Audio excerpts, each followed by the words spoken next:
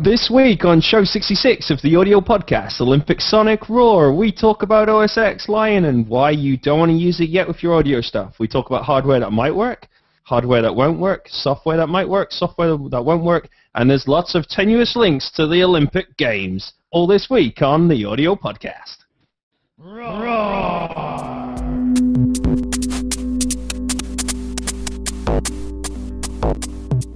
This is the 30th of July. This is the audio podcast. It's episode 66, Olympic Sonic Roar. I'm Scott Hewitt, and this...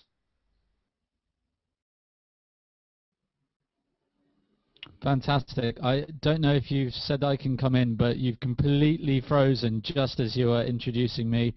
I am Adam Janch. I'm in for Sam Freeman this week. Yeah, should be good.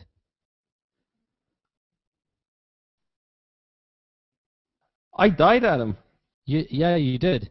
So I was carrying the show there. That was actually quite scary in a way, but no, it's fine. So yes, I don't know if anyone out there heard anything that Scott said or anything that I said, but I'm Adam Janch and I'm in for Sam Freeman this week as kind of in the wings presenters. I'm a kind of in-between normal presenter and guest presenter status this week. Ooh, check me out. So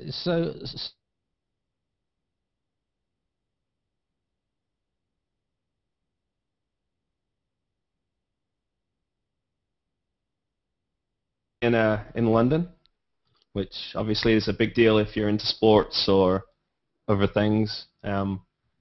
It is a big deal, isn't it? I guess it only happens every now and again, and it's happening right now, so that's kind of cool. It does happen every 4 years, in fact. I think that's the schedule for the Olympic Games. Is that the schedule there? That's very exciting. Yes.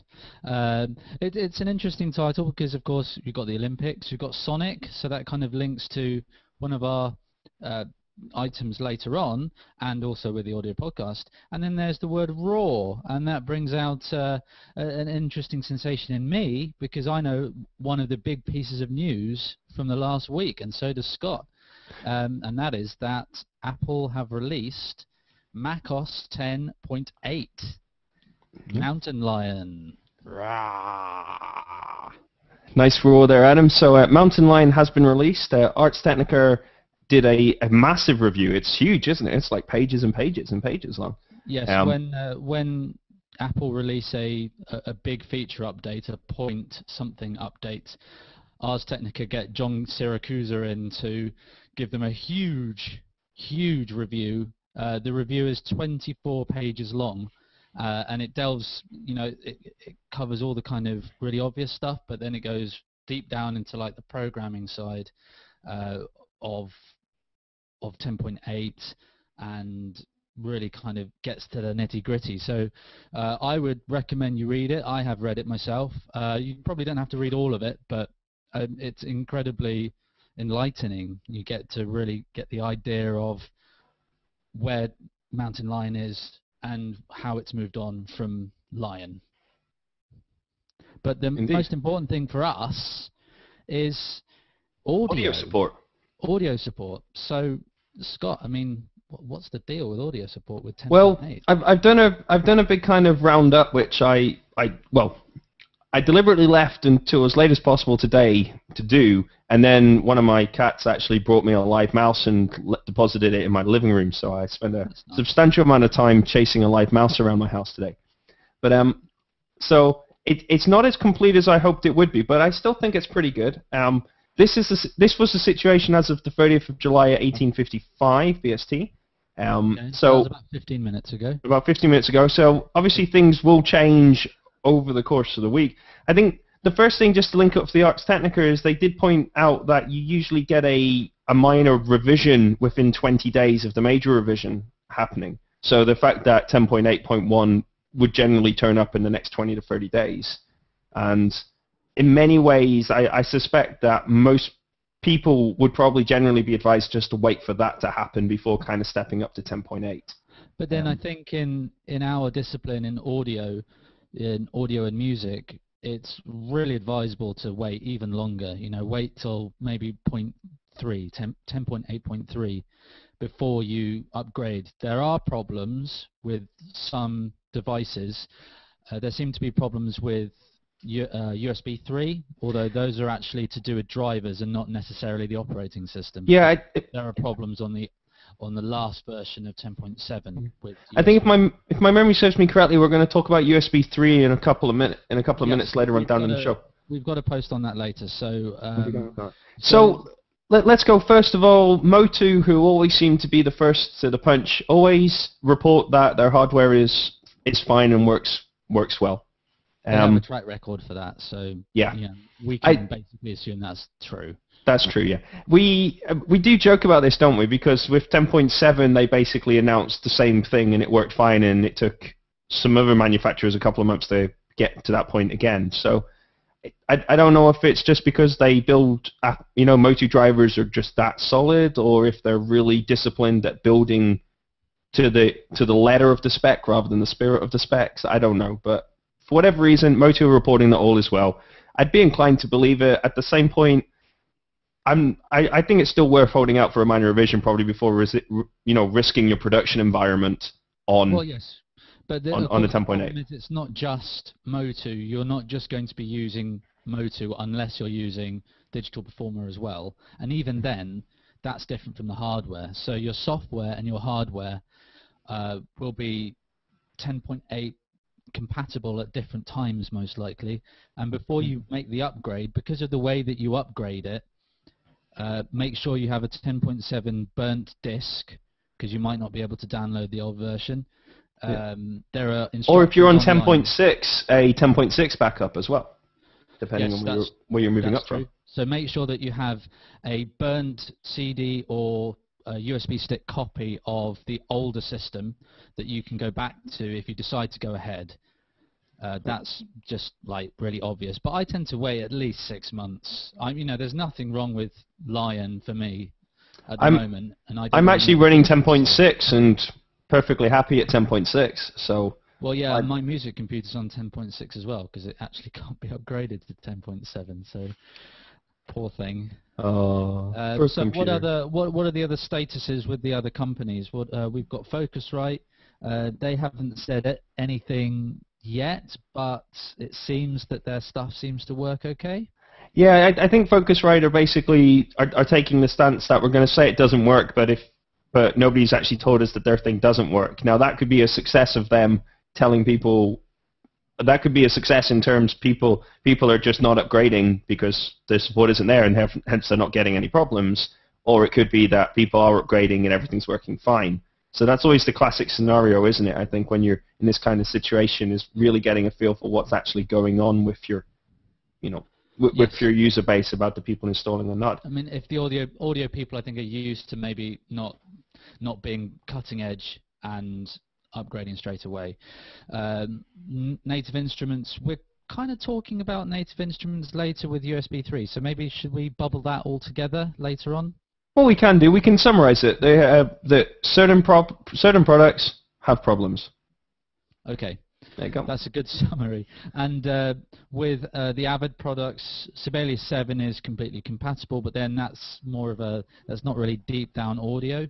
But as usual, Pro Tools isn't supported yet, and that's no surprise. Pro Tools take time to certify the systems, so we can't be saying, oh, they haven't got Pro Tools ready for the new operating system update, because we're used to it. It's fine. 10.7 will do for now. Well, we are used to it. At the same point, it does always intrigue me the fact that Avid are never ready for the upgrade, because you would think that the problem is that, I mean, can you put all your eggs in one basket? I think Motu are ahead of the curve in that respect, but I think Avid really do want to make sure that their products work with the actual release candidate final version of the thing and have it work properly and test it a lot before they say that it's supported.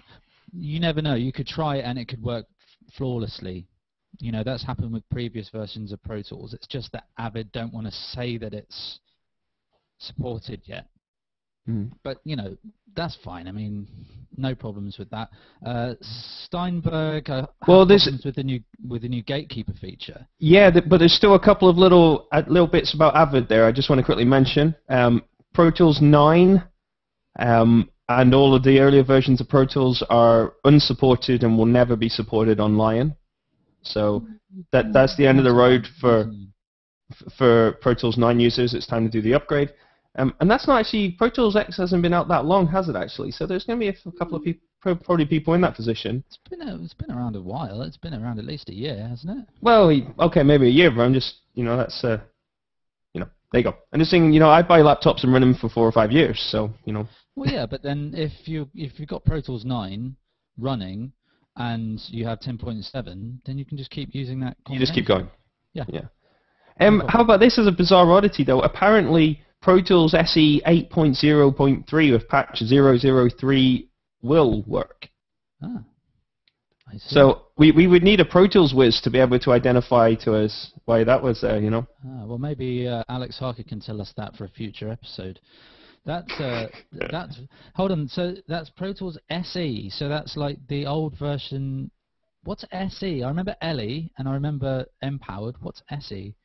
To be honest, I just thought it was such a little kind of morsel of a tidbit. I thought it was fun to copy it across. To put it in. Our listeners can Google it as fast as we could, so we're just allow them to Google away. Yeah, we'll move on.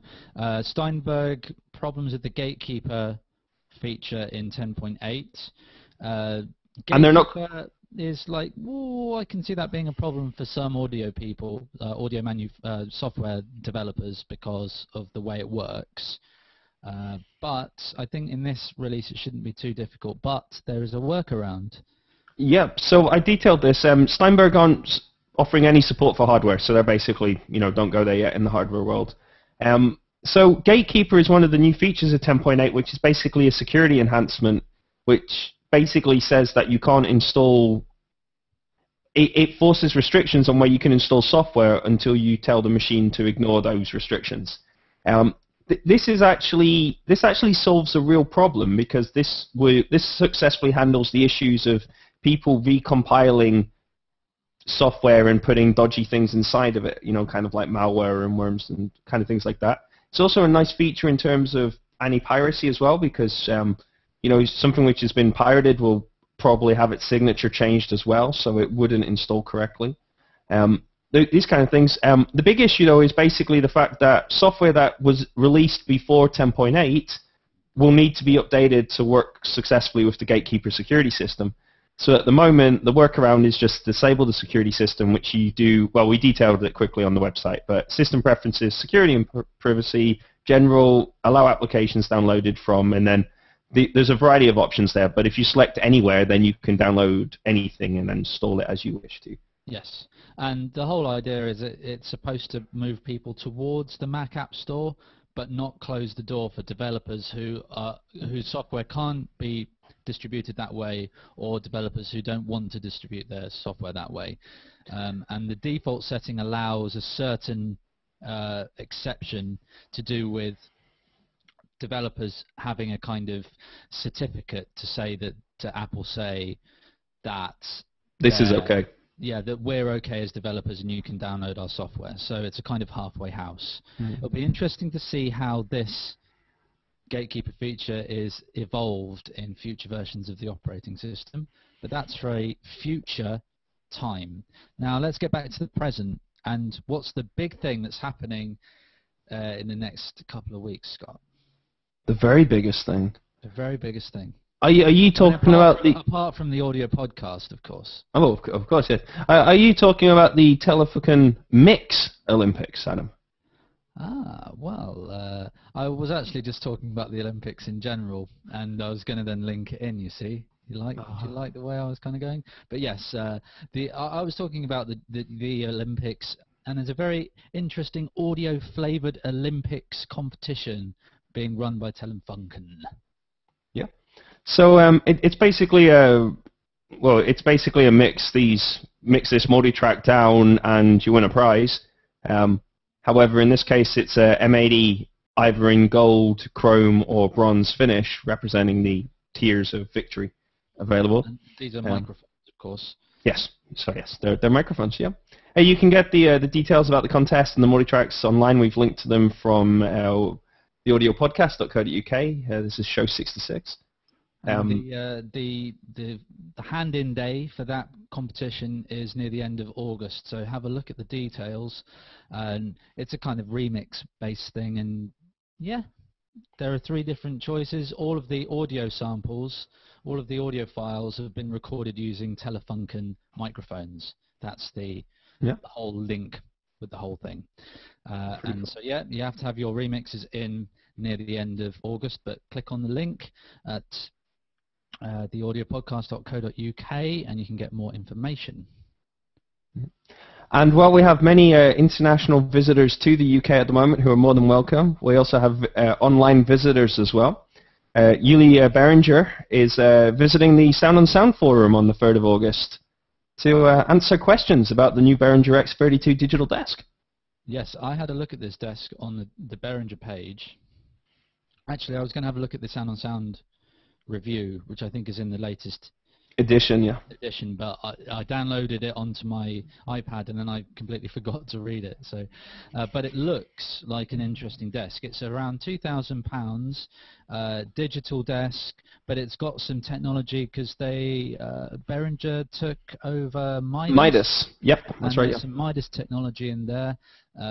Lots of interesting functionality, lots of ins and outs. It looks like a pretty flexible desk, but of course the person to ask these questions to, if you have any, is Yuli from Behringer. So that's cool. The Behringer X32, and we mentioned its US tour last week, and I think maybe the week before we actually mentioned its arrival in shop sort of style, but it's almost like, in my mind, it looks like a kind of LS9 competitor or something like that. You know, a digital desk designed primarily for live use, plenty of I/O on the back of it as well, which is, you know, kind of ready to use it, and a nice space. The one thing I noticed when I was looking at the product page is it says it has 16 XLR outputs, and that's not all of the outputs. Those are just XLR outputs, and I thought, wow, that's a lot for a digital desk to have. And when you look at the back panel, it really is just a row of input XLRs and a row of output XLRs. So it looks like it'll be pretty well spec'd for what it is. You won't have to buy lots of cards like you do with the Yamaha desks to get all the inputs and outputs. But the issue there is the live or the studio focus, because if you, like an LS9 32 desk comes with 16 outs on it, 16 XLR outs on it as well. So it's the live focus on the Behringer desk, and Behringer are always very good at bringing exceptional value for money. With, you know, many people would say to live with the quality of it, which is, you know, obviously the Behringer products are not top quality, but what you get back is value for money. And, you know, perhaps I know you have experience of some other Behringer products. I did have an old Behringer desk a while ago, but I haven't really had any of their products. What have been your feelings about the quality? I've had quite a few bits, to be honest, and while, you know, yes, there is an issue, you know, there are issues of quality at times, but to be honest, I think a lot of those issues have kind of fallen to the wayside now. Their gear, I found, if it's well looked after, seems to run runs in the same sort of lifespan as you'd expect anything else to. It keeps on going, it's looked after, and the main thing is they do offer. The value for money thing is exceptional. I'm saying, I think back maybe 5-6 years ago where you could, you know, if you were in a kind of what I'll say a dirty live environment. Now, what I mean by that is, you know, it's that kind of acoustically compromised sort of place. You know, you're in a bar which isn't really a bar, which isn't set up for live sound. You're just dragging and rig and setting it up really quick and all that sort of stuff. And in those kind of situations, you know, Behringer have always supplied excellent value for money on outboard gear, which sounds good enough. You know, you're never going to make it sound awesome, but there are times when, you know, having 8 gates in a 1U rack is, you know, for £100, that will solve a whole load of problems well enough. Whereas, you know, I mean, you could spend £1,000 building that up with a whole load of other people, have a massive box which weighs a ton, and the quality still won't be that much better. So I've always argued there's a place for their kit. Now, what interests me about this desk, though, is that when you consider with the Midas acquisition now being made in there as well, so there's going to be Midas technology in there, and then in the digital domain, it's, into the converter, do the conversion, and then from there onwards, it's really hard to differentiate what you're actually going to do, because you're essentially just manipulating numbers, and, everybody's going to make an amplitude representation slightly louder and exactly the same in a very similar way. You know what I mean? There's no... This whole kind of analog circuitry magic and things like that is just kind of gone from that sort of domain, and I think that's where the kind of criticism of Behringer products were perhaps leveled in the past, was just that, you could always use a lower quality solder or a lower quality resistor or, that kind of stuff, and I don't think that transfers into the digital domain in the same kind of way, perhaps. So the Midas acquisition, you feel is maybe more towards the hardware, and particularly the inputs and outputs, the ADCs and the DACs, that kind of thing. I think it'll be an interesting product, because it's not like you get £2,000 large channel digital desks released every week. So let's see how that goes on. We're going to have to backpedal a bit here and actually talk about the Olympics again. Backpedal, backpedal. Yeah, so Mashable had a really great interview with Dennis Baxter, who is one of the BBC Olympic production people, and he was discussing the use of audio in the Olympic Games. The Mashable article cites a BBC documentary called The Sound of Sport from 2011, which I've referenced, which I've cited ourselves and referenced back to. But it was very interesting to hear him talk about the fact that they actually developed the audio. The audio that you hear isn't just pure live audio. They actually mix in other elements, and they manipulate the source to achieve various different things as well. So in the aquatic center, sometimes you'll be listening to a hydrophone, other times you'll be listening to just a normal kind of ambient mic, and other times they're combine the two together to have particular effects and that kind of thing. And it's very interesting to read about it, because, to be honest, even though I'm active in the audio domain and I do a lot of production work and things, I'd never in a million years thought about the fact that, well, I'd never thought about what you hear, to be honest. I'd just been like, well, that's that's what it sounds like, maybe. So yeah, well, you're only going to question what you hear in that kind of domain, listening to a live sports event, if the sound is weird and not as you would think it would sound if you were actually in the place. But, sound design, I mean, how far do they go with the sound design, particularly for the Olympics? I think they definitely mix in other elements, and it's definitely a kind of priority to them in terms of reinforcing the spectacle of the whole kind of event. So it was, yeah, it's a detailed interview from Mashable, and the BBC documentary is, as you would expect, is very well produced and very interesting, and has comparative elements inside it as well. So it's it's definitely worth checking out. I'd recommend looking at those two things if you're interested in that kind of space. Excellent. So, as always, you can go to theaudiopodcast.co.uk, show 66, and find the links to the Mashable article and to a web page about the documentary, The Sound of Sport. The documentary, it says it was 2011, so I guess that's probably not available now on iPlayer or anything. So that's a shame. Right, so moving on, and you know what's continuing, Scott? You know what's continuing? What's continuing? It's IK Multimedia Savings Bonanza. Ooh. Is it the Summer of Savings? Is that what it's called, or something like that? I think it has actually an even better name than that, but yes, it continues. All the way through the summer, IK Multimedia are offering different kind of bundles and promotions. At the moment, until the August the 8th, they're offering 60% off Ampeg SVX and the Amplitude Fender. Fantastic, fantastic. Indeed. So we can hope maybe for some more savings on some other products later in the summer, but at the moment it's Ampeg SVX and Amplitude Fender by IK Multimedia with big savings. Yeah. Available as standalones or VST, AU, RTAS. Yes. Yes. Strange. So moving back to Native Instruments, and now we're going to talk about the USB side of things, the USB problems that have been happening on new Macs with USB 3. In particular, there's a little update from Native Instruments about what's going on, what's working, what's not working, and that kind of thing. Yeah. It's quite a decent little list, and it particularly says that there are some items that are affected by problems with USB 3 drivers. Yeah. And this is 10.4.7 and 10.8, so it's not really related to the Mountain Lion thing. So No, problems. Sorry, go ahead. Yeah, Scott. these problems were identified under 10.7, and we first mentioned it in show 61. Well, we're on show 66. Well, that was a long time ago. And they're still sort of ongoing. I had a very quick look, and I don't think there'd been any. No, hadn't been any update because I checked it again. So they're still having USB 3 problems here now.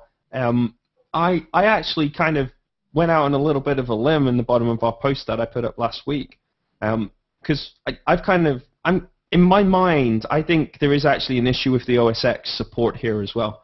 Because what I'm thinking is that the USB 3 machines, which came in just recently, came in under 10.7, but all immediately qualified for upgrades to 10.8, didn't they? Yes, there was a promotion for that, but I don't know exactly when the dates were.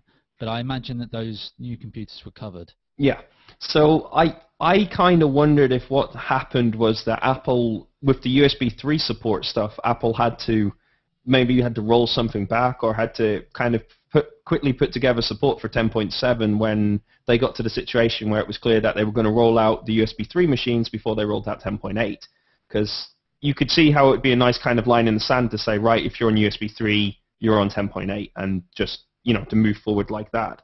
So I kind of wondered if the issue with 10.7 for USB 3 is perhaps the fix for that is actually going to be moved to 10.8, and that will be the recognized fix. Because how much time is going to be invested by people into supporting the old operating system now? Well, no, Apple are going to move forward, and it'll be security issues. If there are security issues with the old version, then they might do some kind of update depending on how severe the problem is. But yes, I suppose what you say is probably correct there. And seeing as the new machines now will have 10.8 on them anyway, and nearly everyone would have updated their brand new Macs to 10.8 when it came out, I could see that being the solution. Mm-hmm. So basically, you can head to the audiopodcast.co.uk website to find out the list, but the list is also on the Native Instruments website as well, so you can get a good idea of what are these. Is this hardware? This is hardware, yeah. Isn't it? What hardware is problematic on new USB 3 Macs, and what hardware is working okay. Yeah. And with that, we come to the end of the news. Although there isn't an other section in the notes, I would just like to put a little brief other thing in and say thank you very much for putting the start music back on the audio podcast. I noticed it on one of the. You don't hear it here on the YouTube feed, but if you pick up the podcast through iTunes, the post-produced one, the old school the audio podcast music performed by Hilo PG is played again, and it's great to hear. I think it's fantastic. Thank you, Scott. What do you think about the little intros as well? Do you like the intros? I think that's a good idea as well. I think that's a very good idea. And when I listened back to it, because it was an episode I was on, I was like, I can't remember us doing that at the beginning, and we actually didn't do it at the beginning. It was something we did afterwards. But it's part of our time travel adventures. I think it's a good thing to have intro music, and then we get into the nub of the show. Anyway, so that's my little other thing. Yay for audio podcast intro music. And now we go into plunder, which is a kind of pirate raw kind of thing. That's pirate raw there. So designing. There's a spelling mistake there. There's a spelling mistake. Anyway, we'll deal with that later. So Design Sound have a great interview with Gary Taylor of Sony, discussing loudness in games and his work with the Audio Standards Working Group. I thought it was a cool interview. Maybe it could have been news, but I decided it was more plunder, so it became plunder. Follows on because we were talking about this in advertising, were we? Or was it Yes. that me like reading something and thinking I'd been on the audio podcast in it? No, we've talked about the loudness wars many times on the show, and that's part of the ongoing. But what this is it's not necessarily about the loudness wars, making things louder. It's about different games having different maximum levels, and you having to change the volume on your television because different games are mastered to different levels. And the chap in this, Gary Taylor, is basically saying, right, it's time that we have a standard, and because broadcasts are getting the finger out and actually sorting something out, RE adverts on TV and TV programs and the difference of loudness there. Let's do the same in games, and it's a good idea to do that and to make sure that the experience people have is a good one. I think it's also worth noting that the PS3 and obviously the Xbox 360 and other sort of devices are very much viewed as kind of home entertainment, home media centers now as well. So I've had the experience myself where you've been playing a game and then you go put a movie in and you've got to change the volume of the TV set. Having done that, and it's about making the whole experience kind of cohesive and kind of linked, I think, which is a good idea. That reminds me, I was trying to think back and I was thinking, I've had this same problem before, and yes, it was with my PS2 and computer games and DVDs played back. The DVDs were much louder, so I had to turn them down, but the games were then much quieter, so I had to turn them up.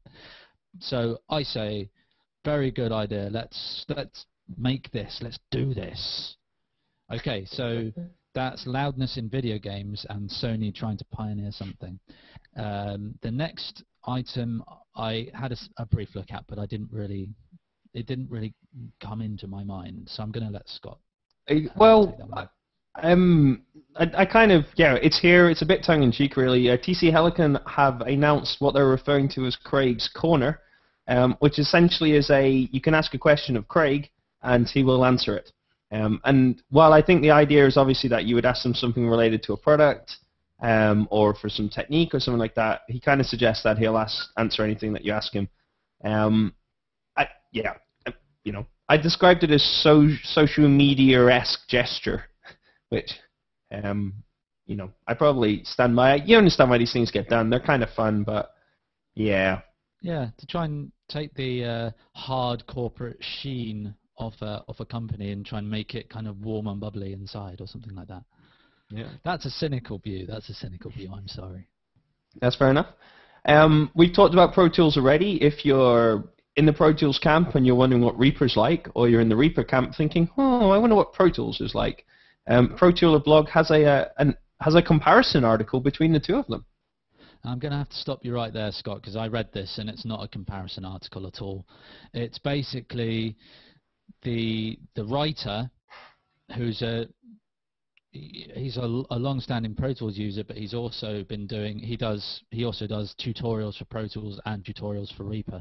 It's basically him saying these are a bunch of things that Reaper has that are awesome and Pro Tools doesn't have and should have.